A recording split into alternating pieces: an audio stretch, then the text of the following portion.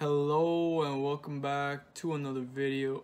My name is Soul and today we're going to talk about self-improvement. Just going to break it down and get into what it really is to better understand it. So first off, I never really considered myself on self-improvement because to me, the good habits, exercising, meditation, eating clean, etc., I considered that to be part of my spiritual journey. And I was only introduced to the term self-improvement when I first saw a Hamza video around 8 months ago. So, is there a difference between the two? I think so. A spiritual journey or path is something more broad and can be almost anything because it's unique to each individual, which includes self-improvement for some. Self-improvement can also be broad, but I believe there are some more distinct pillars we can observe. And that's what we're going to be talking about today. Here are the 5 pillars that stuck out to me. First one is self-care. Oftentimes, people get into self-improvement because they aren't satisfied with their current life situation. This pillar is simple. It includes things like getting proper sleep.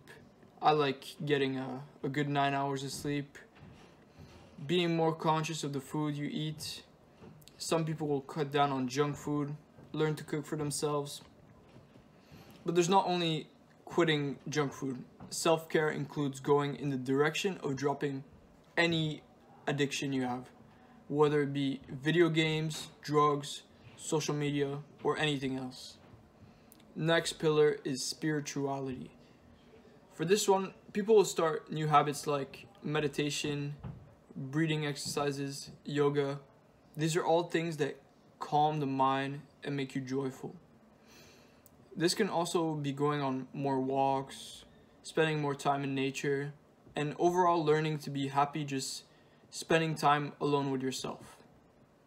Alright, next pillar is leaving your comfort zone / taking risks, striving for growth. This one could be like trying new things, facing your fears, becoming more sociable, learning to be yourself in any situation and not be different with everybody you come across to fit their expectations.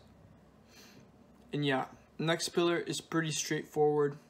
Everybody seems to love this, myself included. Exercise.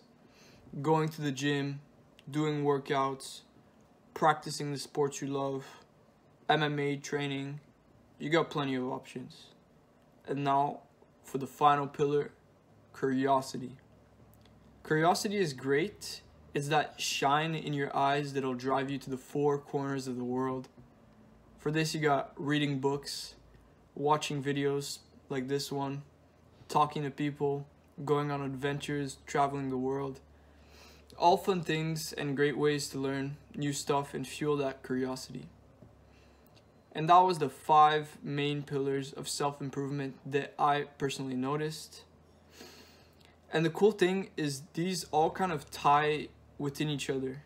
Curiosity can lead to taking risks. Self-care can lead to spirituality. Exercise can lead to curiosity, and so on.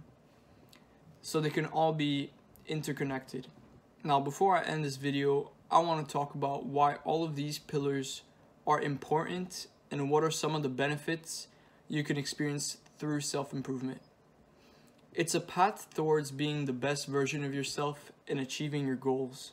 So you'll often be feeling good in your skin, feeling more alive, present, and that really changes everything. And yeah, that's about it for this video. If you feel like I missed anything important or have something to share, drop that in the comments section. Hope you enjoyed. It had been a while since I'd done a video just talking like this, but I definitely like making these, so yeah. See you in the next one. Peace!